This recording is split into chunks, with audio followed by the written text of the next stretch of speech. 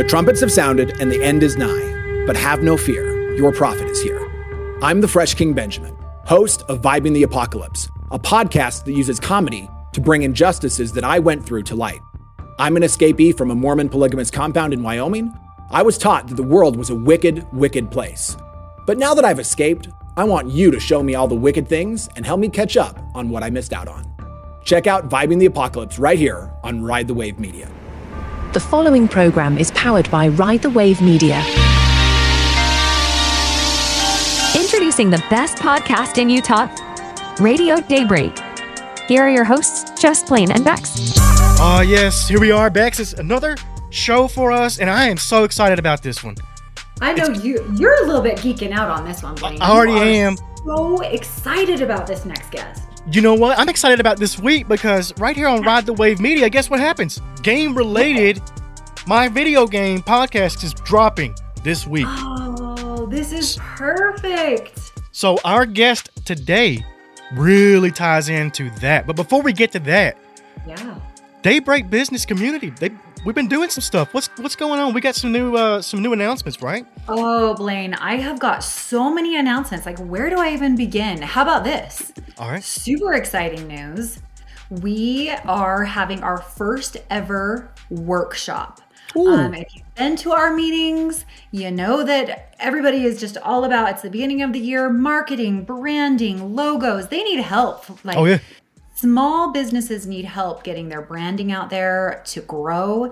And I'm excited to announce that our very first workshop is going to be Thursday, February 22nd from 7 to 8:30 p.m. Okay. This is going to be at Novel. And we're going to have the amazing Sawyer Norman and Kaylee Wright from Agency who will be discussing inside, outside, upside down, everything you need to know about marketing for your small business. I love that. That's going to be an excellent workshop. Go to radiodaybreak.com if you want to see some of their work. They did our site. They did radiodaybreak.com. And you mentioned those meetings. If people don't know about those meetings, guess what? They're on Wednesdays starting February 7th at Ma's Pizza right here. It's next to the Harmons. It's behind the Harmons if you don't know where it is. It's brand new. Just opened up. I can't wait to get over there.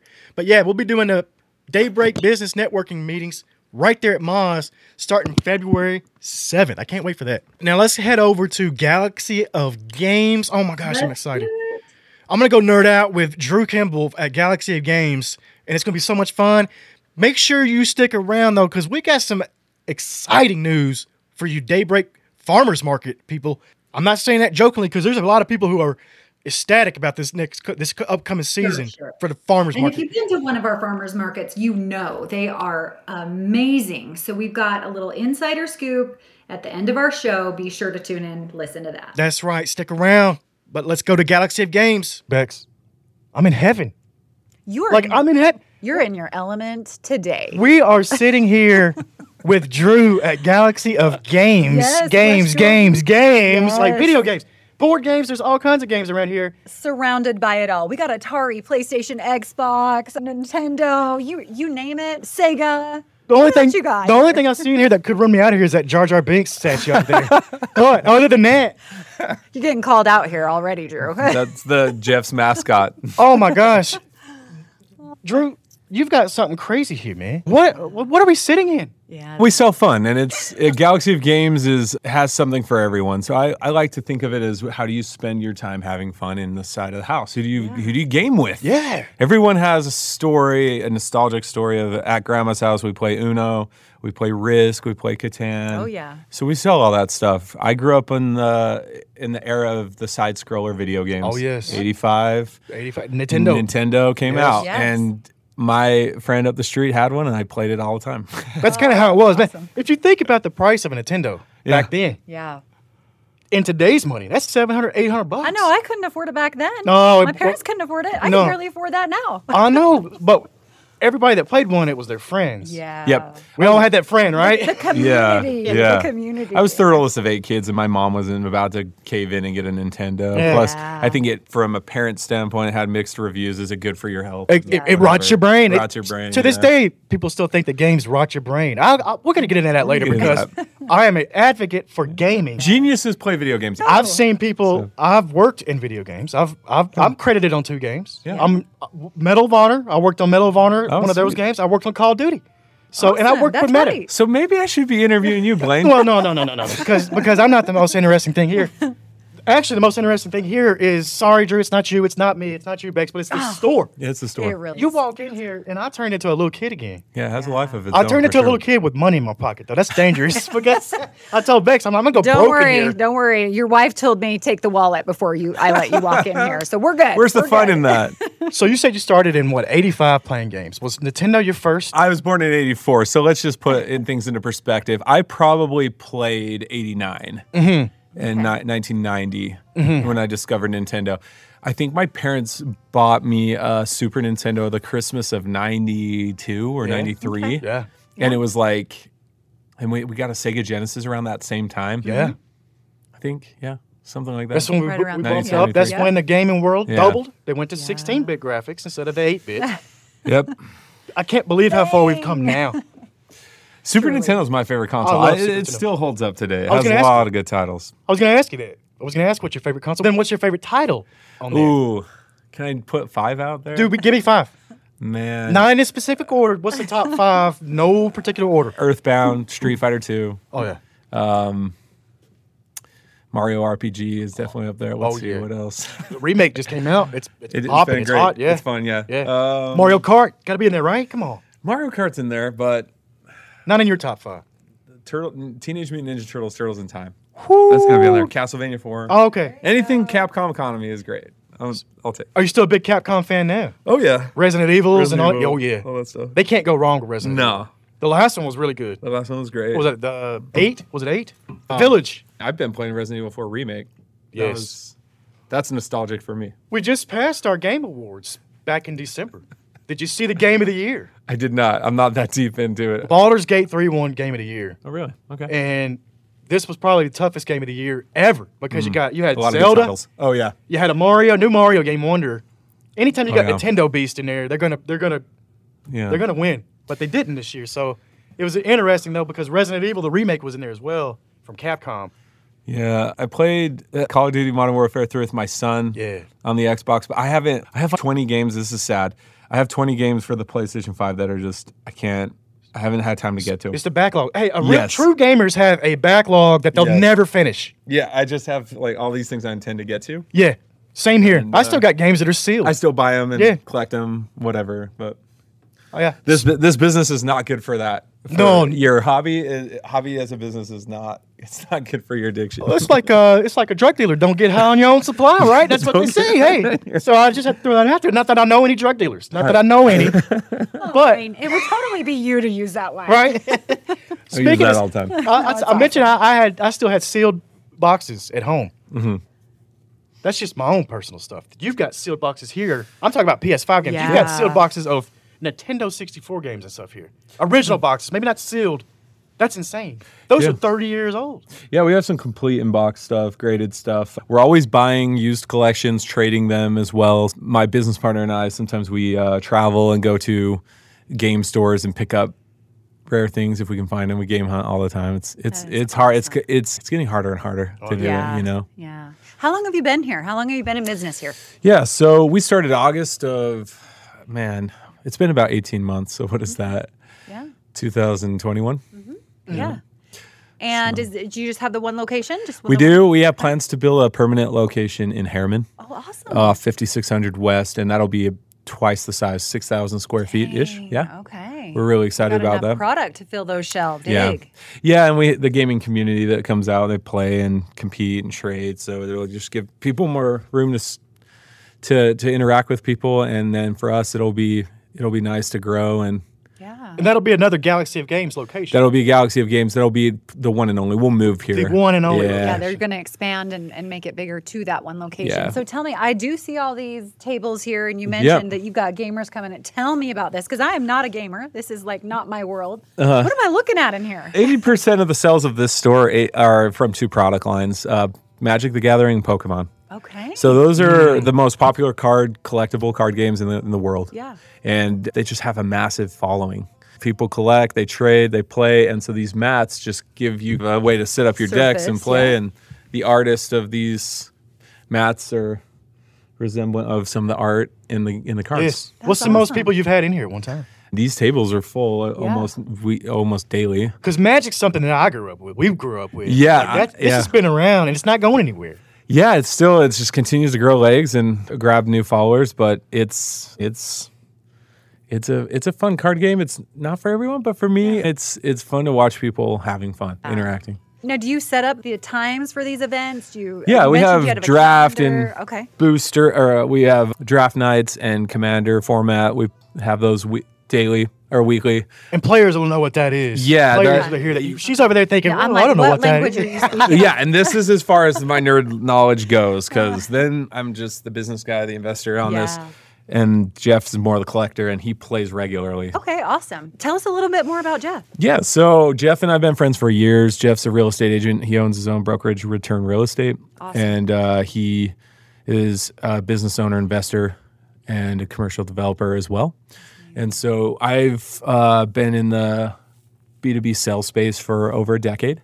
Okay. I've sold software tech merchant services, and I've worked with Jeff in that capacity as a vendor for several years. And he and I have a lot of common. We've been friends for a long time, like I said. And he came to me and said, hey, he started a company in Utah called Game Haven. Mm-hmm. I've heard of Game Haven. It blew up, The first store was actually across the street from this store. Wow. In the old Shopco parking lot next to Shopco. Mm-hmm. And he sold that when they got to, 4 or 5 locations. And he wanted to incorporate retro video games. Mm-hmm. And I love the concept. I have been collecting games for some time. So it was like, let's do this. And my wife looked at me like I had worms coming out of my ears. She thought I was having a midlife crisis. You are nuts. What is happening? Yeah, a game store, you don't even know what you make fun of people that play Pokemon, and so be careful, what you wish for, kids. Exactly.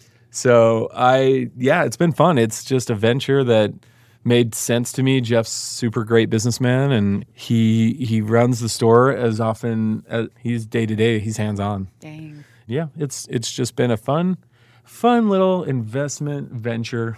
First thing in my portfolio that's like totally different. Than real estate or anything else. So. And 18 months, and here you are looking to expand here in the next little bit. Yeah, and I pay homage to Michael Gerber, who wrote the book, The E-Myth, and I think about all the mistakes new businesses make. Yes. Mm-hmm. So we don't want to implode. We don't want to work in the business, not on the business. So we work in a dual capacity, right? I'm the marketer.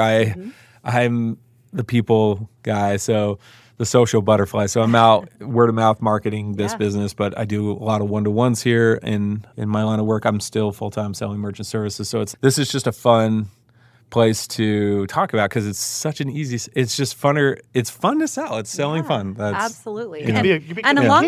For sure. I know you were when we pulled up. Still am. I'm looking around. If you hear me get quiet, it's because I'm just looking around. Blaine, you with us still? I know. He gone. Yeah, he is checking out the merch. I'm sorry. I'm sorry to Lindsay. I did take the wallet as you instructed, so we're safe. We're safe. And she wouldn't even let me drive. She made you pick me up today, so I wouldn't even bring my own car. This is actually true. Pack it in there. Hide it from her. I'm not even lying. I'm not making it up. You put that stuff down right now. No. That's hilarious.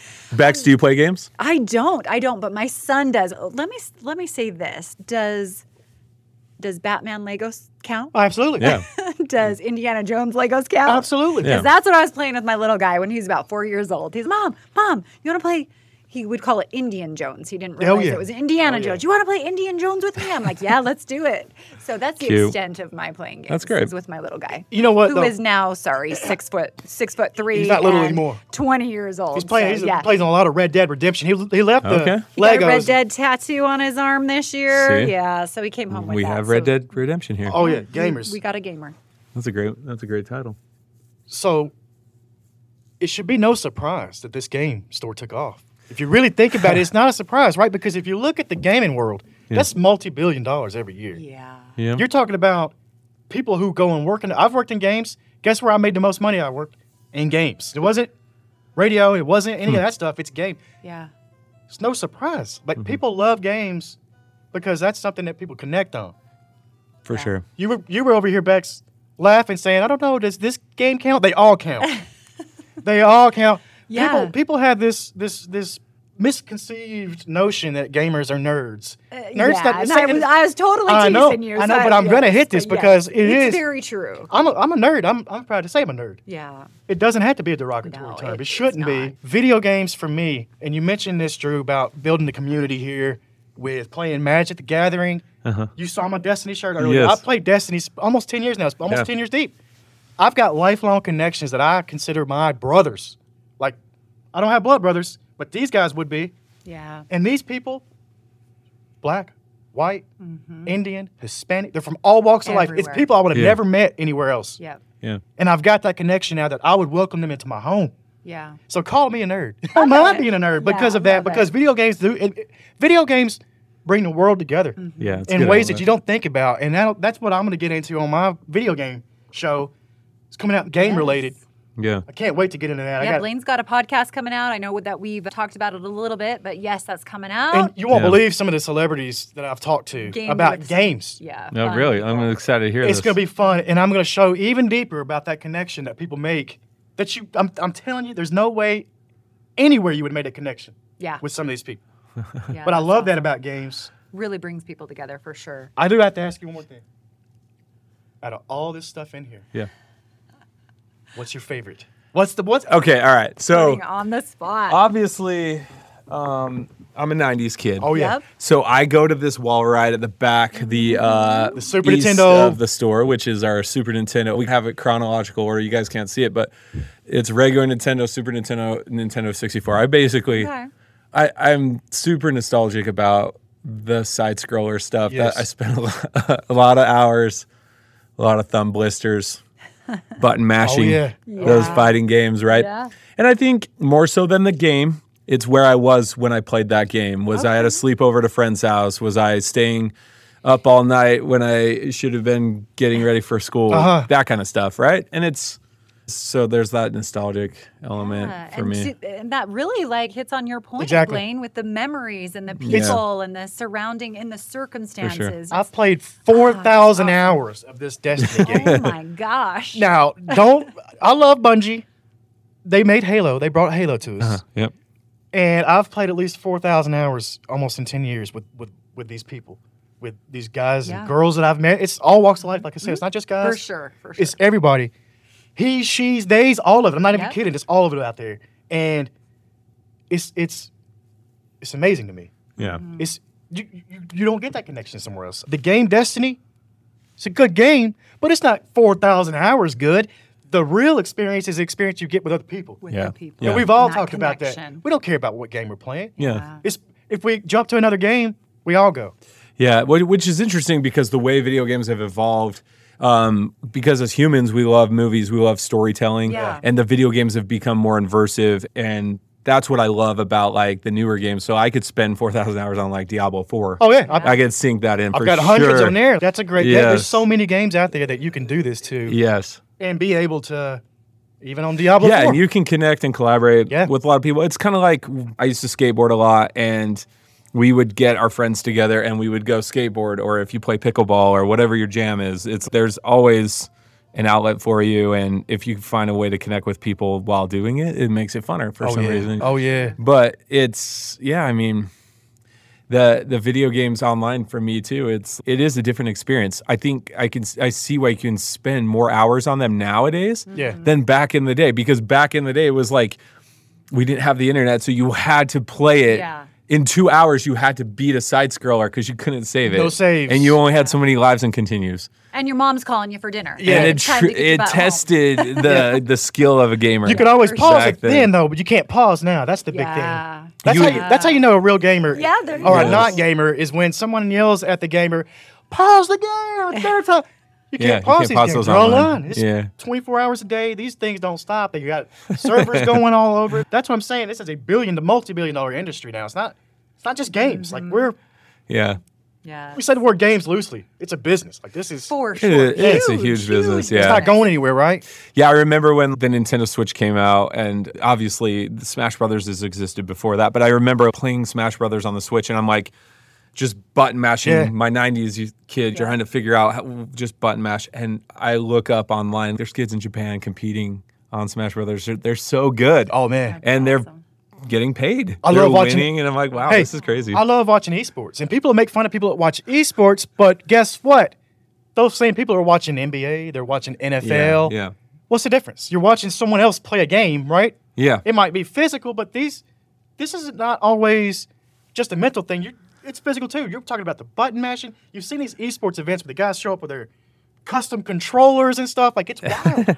Crazy, Blaine. I didn't even know. Like, my eyes are being opened today. I could feel the passion from Blaine back. He loves this. I'm telling you, gamers' lives matter, guys. Gamers' lives matter. I'm telling you right now, my son is going to be like, Mom, where is this store? How do I find it? Where are you at? I know you've got some socials. You got your own website. Give us all the details. We're the southwest corner of 90th South and Redwood Road for those Utah that understand the grid system. The address is 1817 West, 9000 South, West Jordan, Utah. Love it. And our website is galaxyof.games. Love that. And you can find us on Facebook and Instagram as well. We are open 12 to 10 on the weekends. Okay.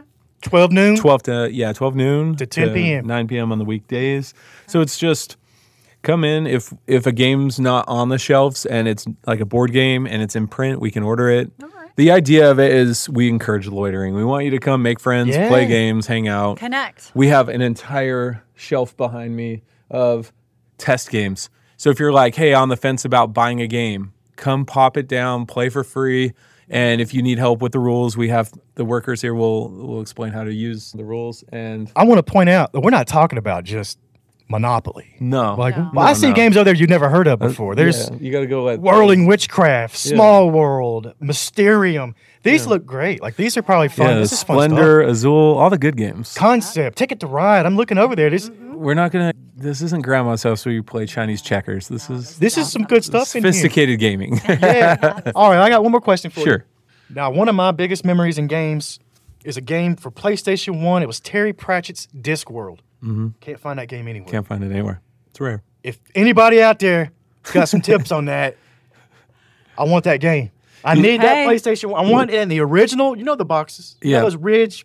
Got to have that. Oh, you're not asking for much. Not much. Just a holy grail of games for me. That's my holy grail of games. Info at Radio Daybreak. If you got any info for Blaine at Just Plain TV.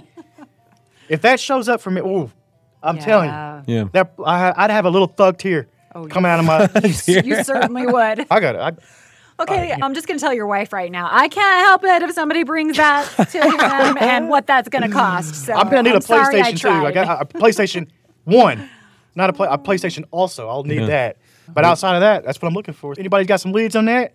Yeah, and we will do video game swaps. So follow us online. We usually post those in the summer. So perfect. Thanks, Drew. This is great. I'll be here for the rest of the day, and probably going to start taking up a shift here. So. You're hired. Yeah, you know what, Blaine? You would be fantastic. You would be, right? You want to know something about the games? Just ask Blaine. Thanks. This is great. No, this is great. Thanks again, Drew, for being on the show. Yeah, thanks for coming in.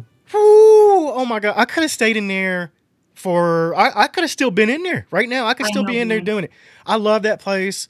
Drew Kimbal from Galaxy of Games. I'm going to go back over there and get into some D&D tournaments or go over there and start playing some stuff with the people. You need to take your whole gaming crew with you. I'm going to. We're going to show up one night over there at Galaxy of Games, and it's going to be real fun over there. I'm still waiting on somebody to find me that copy of Discworld on PlayStation 1 and a way to play it. You're not really hard to please at all, are you? No, not at all. Not at all. But I think you have an insider with Santa Claus this year, so you might need to put that request in. That's true. So maybe I will. But until then, there's a big event coming up for Daybreak residents. It's the Daybreak Farmers Market. So we got to go over here. We got to go talk to somebody about that. Let's see what's going down. I know it's been like 60 degrees out there lately. We could have had the Farmers Market on Soda Row, last week? 2 weeks ago. It's been crazy. But I got to bring in Laura from Empowered Community Markets. That's formerly Sojo Markets.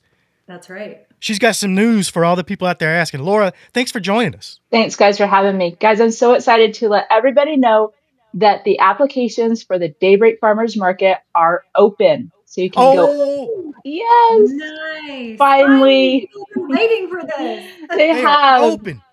So they are open, and all you have to do is go to daybreakfarmersmarket.com.